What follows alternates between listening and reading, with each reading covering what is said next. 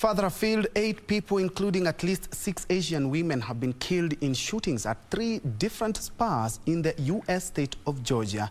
Police said 4 people were killed at a massage parlor in Acworth, a suburb north of Atlanta, and 4 more at 2 spas in the city itself.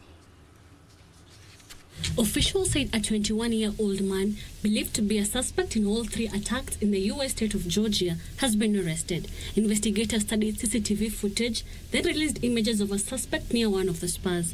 Police said that after a manhunt, Robert Aaron Long of Woodstock, Georgia, was arrested in Crisp County, about 150 miles south of Atlanta.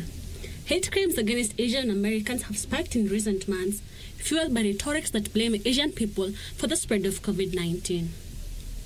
Meanwhile, health officials in Brazil's most popular state, Sao Paulo, have called on the new health minister to consider imposing a national lockdown as coronavirus deaths continue to rise.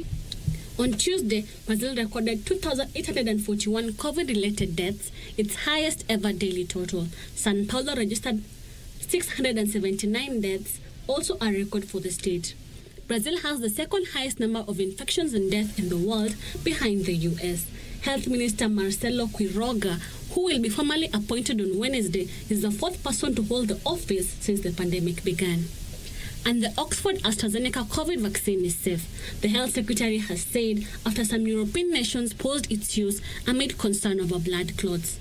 Matt Hancock urged people to listen to the regulators and to get the jab as soon as they got the opportunity. 13 countries have suspended use of the vaccine while they seek further clarification on its safety.